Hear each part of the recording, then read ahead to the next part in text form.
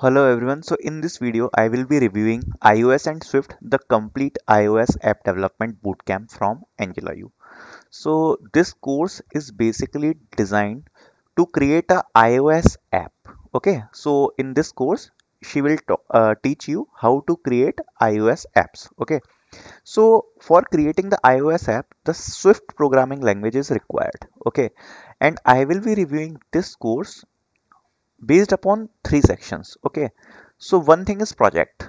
If you want to create projects related to iOS development in your resume, so should you purchase this course or not?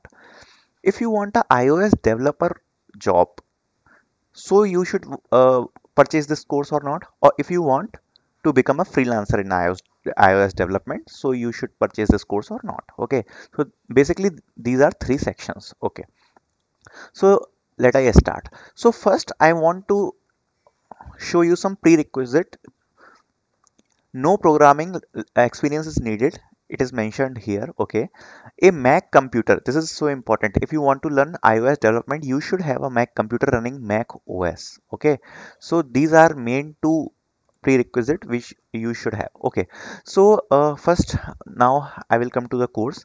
So if you are purchasing the course, then I think you have some prior programming language experience. Swift must not be your first programming language. Okay, so if you know C++, Java, or any other programming language, Python, is it is completely fine. Okay, why I'm saying this? Because Swift is basically a language which is used in the iOS development. Okay, and I think nowhere else.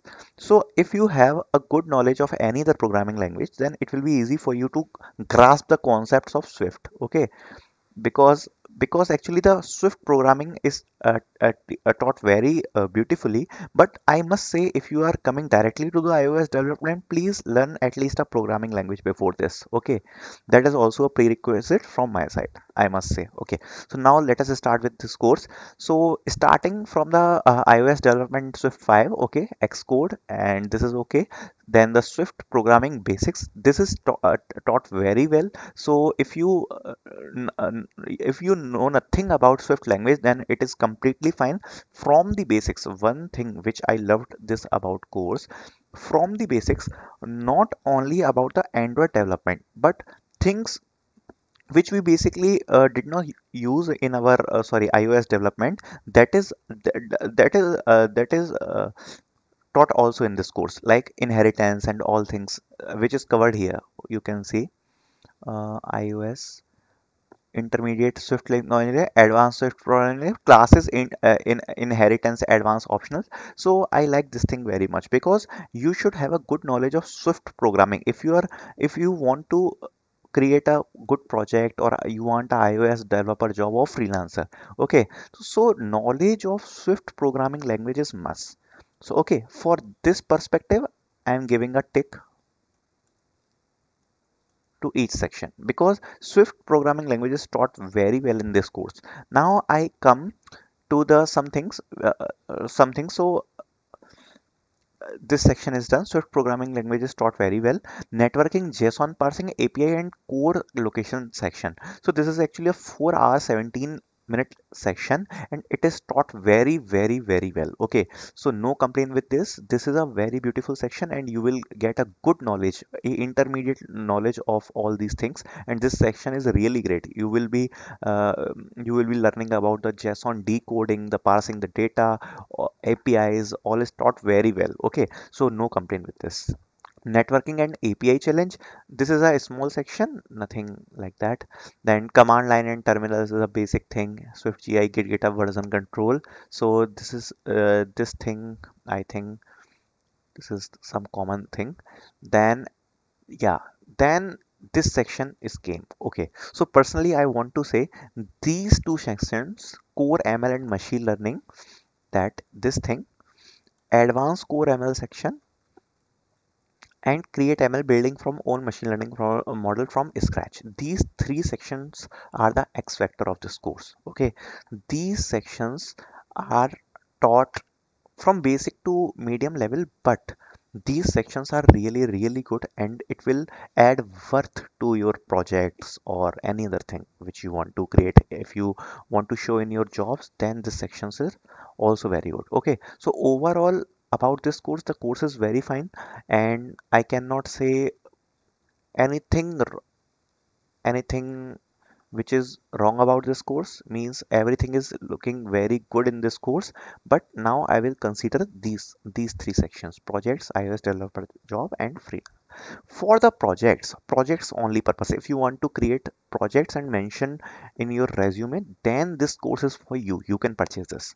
Definitely find best course for it. Okay, if you want to become a iOS developer, if you want to create some iOS development projects for your resume, this course is perfectly fine for you. You will have a good knowledge of projects, a hands-on experience on projects, good knowledge of Swift programming, which is needed to mention in your resume. Okay, completely fine. For iOS developer job, listen carefully. So if you want a iOS developer job, so you have to learn some advanced advanced concept of Swift from external resources, also from this course and from some external resources also. If you want a job in iOS development, means some advanced topic which is not taught in this course. Okay, so you have to grasp some advanced topic from the external resources. Okay, if you want a iOS developer job, plus a very important point, plus a additional thing which you will need is knowledge of data structures. Data structures is mandatory to have a job. Okay, so these things you should cover from external resources, right? If you want to be a freelancer, then I must say this course is very good for you. This course is very good for you. But another condition, you have to make 3 or 4 projects from your own before coming to the freelancing, which contains a full thing, like which is using the database, which is using APIs, which is using a beautiful front end, back end, all the things, and a huge amount of data, networking, all the concepts. So you must have create at least 3 to 4 projects before coming to freelance work if you are purchasing this course. Okay, because no one can taught you that big projects that you have to create on your own. Someone can taught you the basic things and the concepts, but you must make some big projects to come into freelancing. Okay, like I will take a example of this local data persistent. Okay, so this section is taught very well. Yeah, but you have to think about how to use this database in your project. Yeah, this section is taught very well, but you must know your thinking where you can use this section to make your project very enhanced and good. Okay, so these things you should have to do on your own before coming to freelancing. For projects purpose, this this course projects are enough. Okay, for iOS developer job, projects are enough, and advanced concept of Swift plus data structure is required. For freelancer work, you must have complete 3 to 4 projects completely on different which are different from this course. Okay, so these are my views on this course. Okay, otherwise for iOS development, I think this course is best available on the Udemy. Okay, so this is all about my review on this course. I hope your doubts must be get cleared about this course. So thank you for watching this video.